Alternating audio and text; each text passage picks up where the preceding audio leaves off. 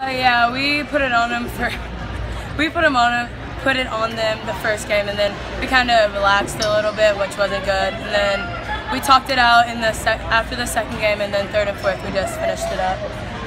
Served aggressively, played some defense. That's how we win ball games.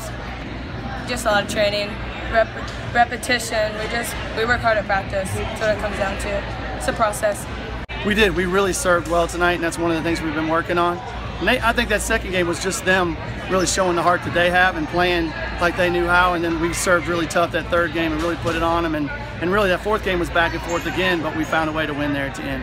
When you have an All-American libero, that helps a lot, but I'll tell you, our freshmen are really stepping up. Miharu Otaki outside and Ella Reed both swung the ball really well, and moving Caroline Bennett to a hitter and taking her out of the setting position has really changed our whole team too. So just with them being able to play through it and not worrying about it, I really feel good about our chances as we go along.